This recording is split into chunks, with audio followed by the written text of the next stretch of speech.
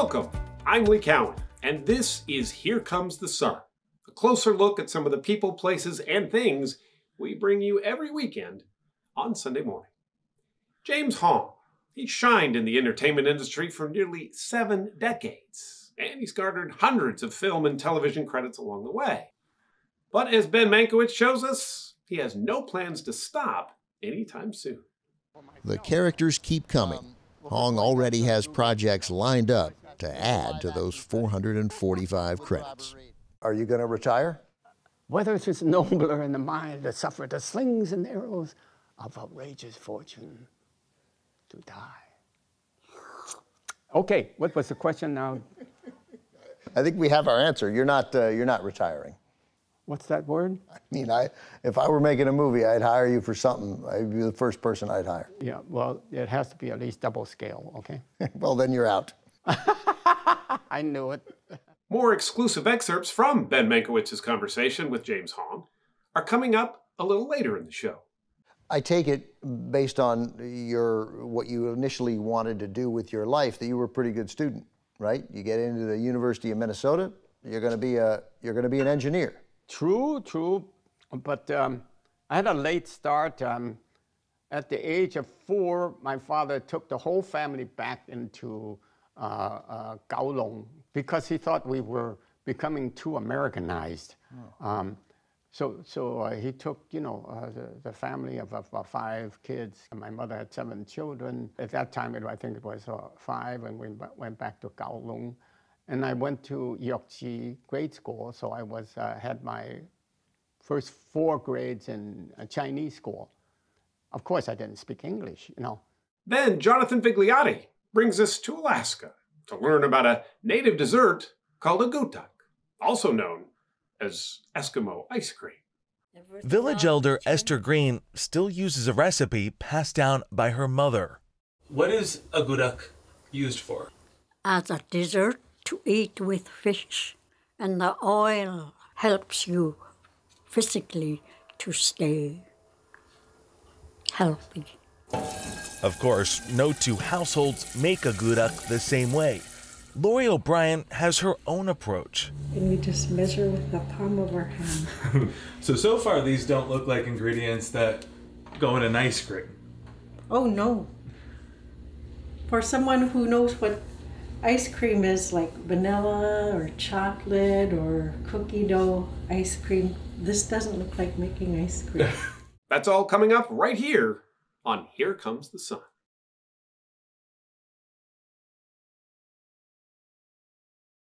He voiced Mr. Ping in the Kung Fu Panda franchise, and he starred in Big Trouble in Little China, just to name a few. But not every experience on set was particularly euphoric.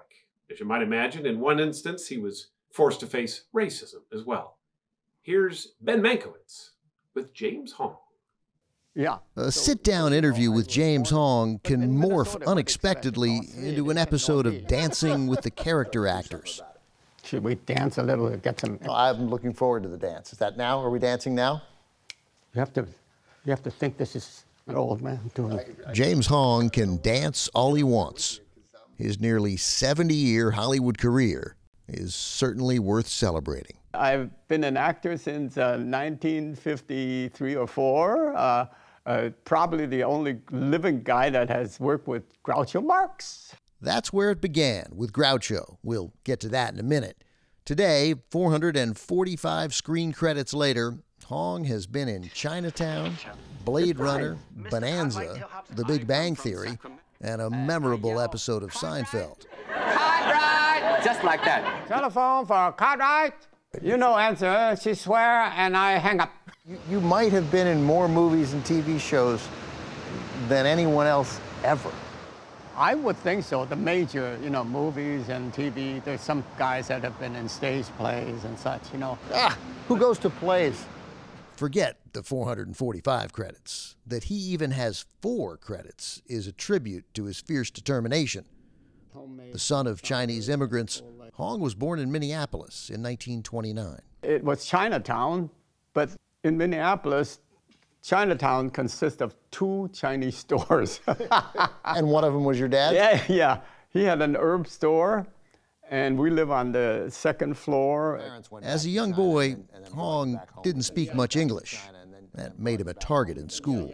I think my class was, probably 500 kids. I was the only Asian student. So the bullies would pick on me and beat me up. So because, bullies are bullies, right? They'll just pick on the underdog. Hong's parents wanted him to be an engineer. That's what he studied in college. Then he was drafted to fight in the Korean War. What was it like to be a Chinese American in the Army? One of my Army fellow mates there said to me, James, I think you might have a problem because if you are in that American Army outfit, charge the Koreans, they will shoot you because you're an American. And if you retreat, the Americans will shoot you also because they think you are a kook just in an American outfit. So he got me a little bit perturbed with that statement, Hong entertained troops by doing impressions. He got laughs, and then he got an idea. After the war, he moved to Los Angeles, where he pursued his new dream, showbiz. A big break came when he appeared on Groucho Marx's radio show, You Bet Your Life. Where are you from, Jim? Minneapolis, Minnesota. Minnesota. Of course, I thought you might be, because Hong is a fine old Scandinavian name. Next came small parts on TV, often demeaning. He was the Chinese soldier, the Chinese prisoner, the guy running a Chinese laundry. You didn't play fully rounded characters. You played stereotypes, and that's it. If you didn't play the roles that were given to you, you would be not working at all. So in a sense, in order to keep up my craft, I had to take these roles as the Chinese railroad worker or laundryman and so forth. Though he was getting more work, Hong was also forced to confront racism. One incident still stings. That's a very hurtful thing. And I was in London doing The Son of Charlie Chan. It was a rifle that fired the shot, right? Well, J. Carroll Nash was the Charlie Chan.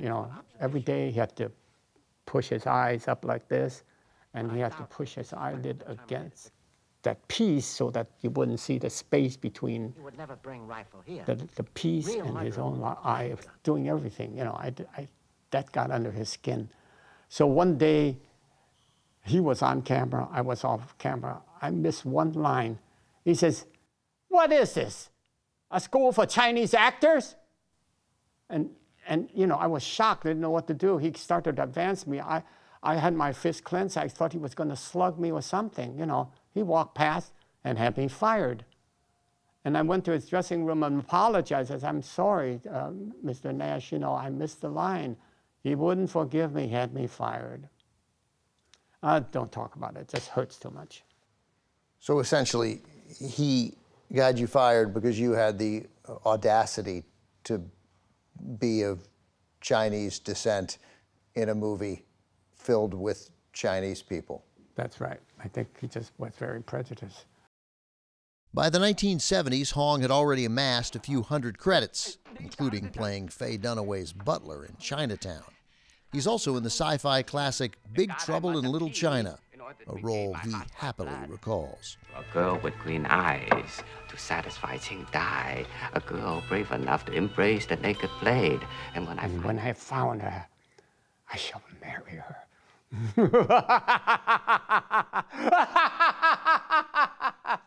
But I don't understand. More recently, he's been in every iteration of Kung Fu Panda, and just a few months ago, Hong finally received a star on the Hollywood Walk of Fame.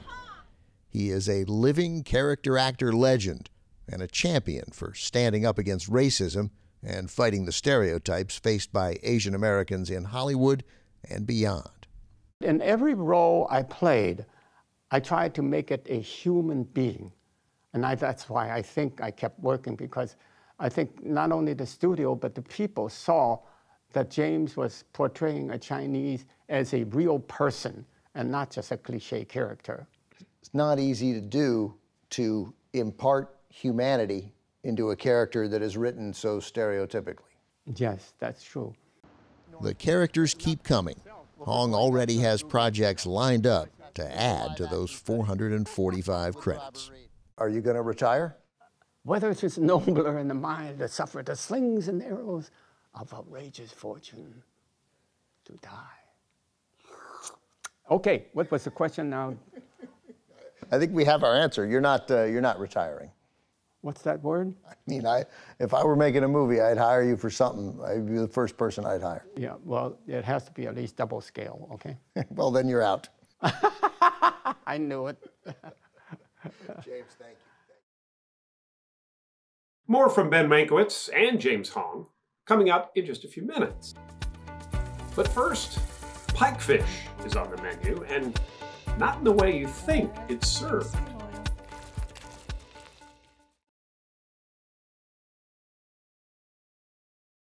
When you think of ice cream, flavors such as dark chocolate or strawberry may come to mind. Vanilla too. But in Alaska, their version of ice cream includes a unique ingredient: pikefish. Here's Jonathan Vigliotti.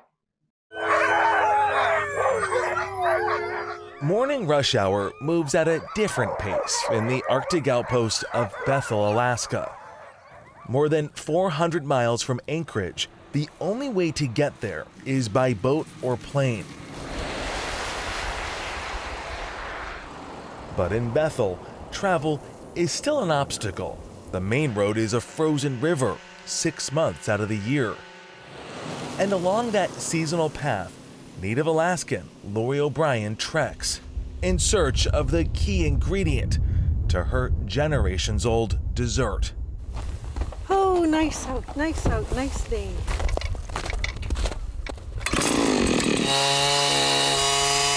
We drilled through a 4-foot sheet of ice, baited a hook, and then waited for a bite. Oh my God, I do have one on the bottom here.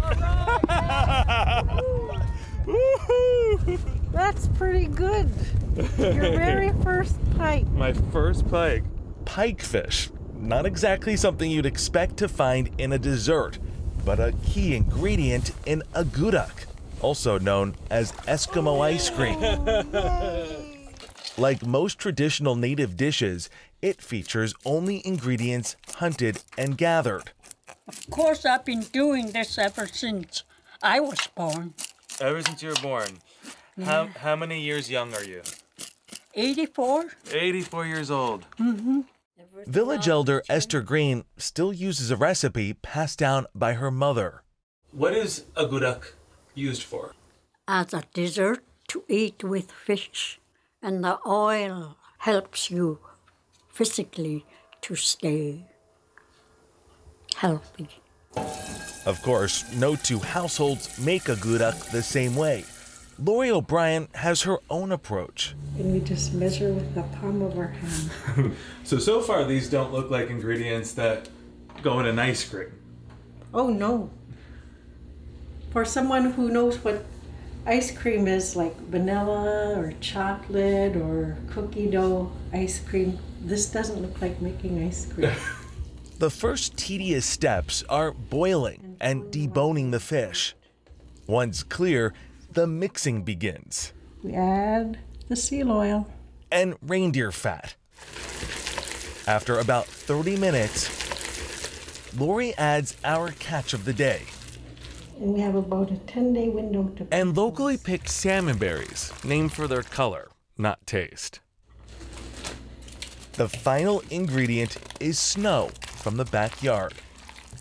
So here is Eskimo ice cream. It's surprisingly sweet.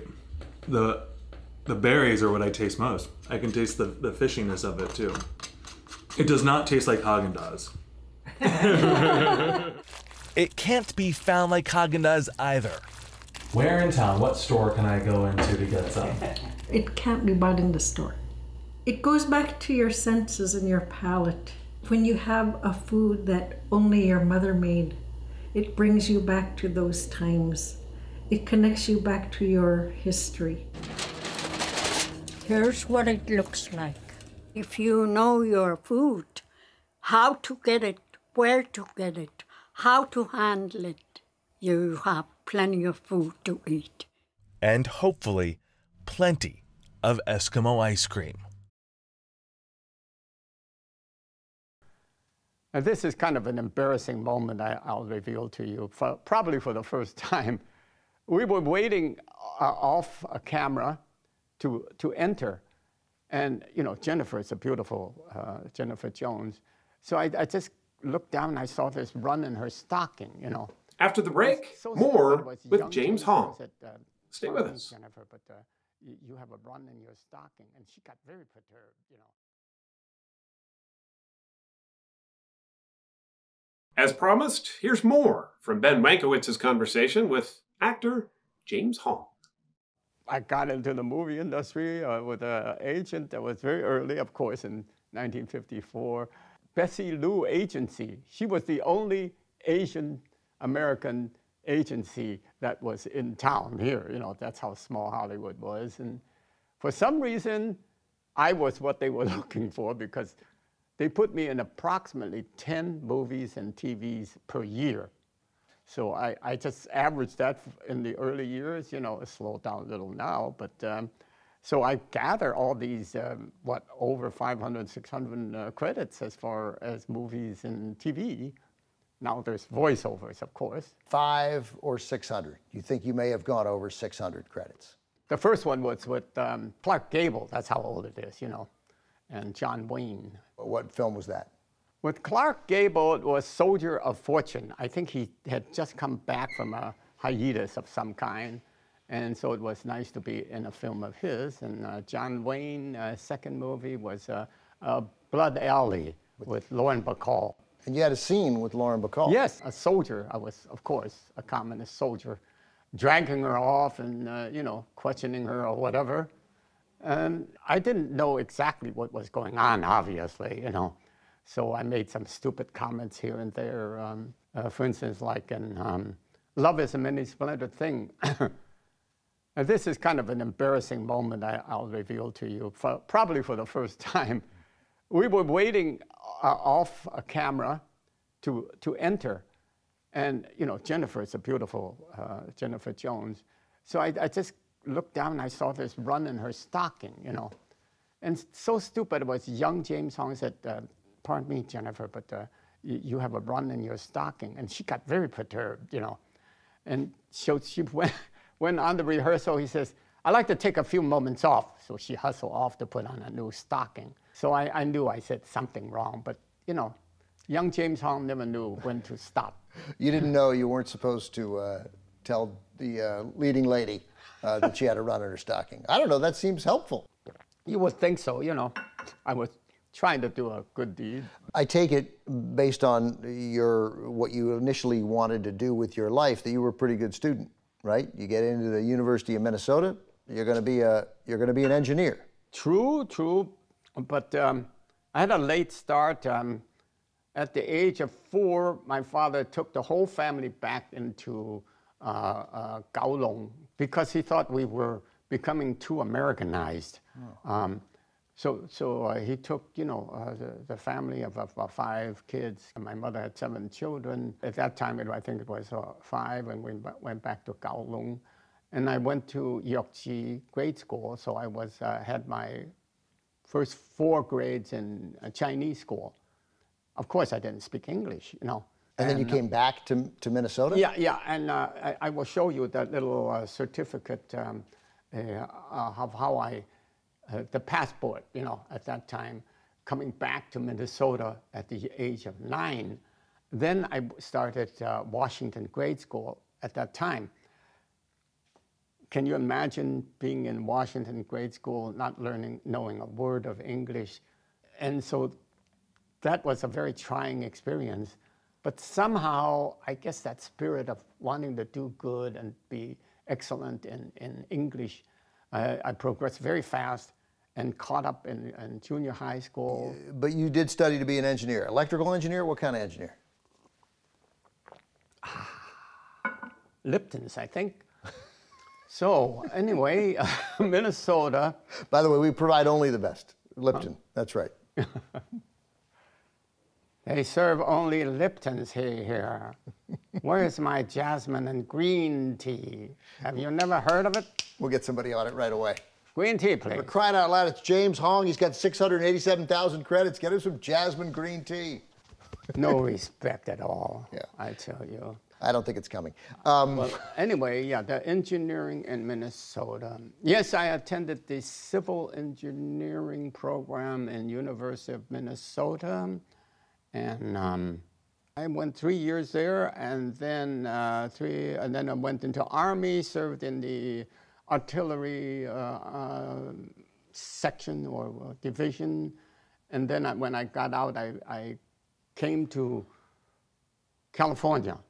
So you get out here, you come out with your friend. What was your friend's name? Don Parker, yeah. Yes, He was my comedy partner, yeah. So you come out with your comedy partner, Don Parker, and who's the first movie star you see?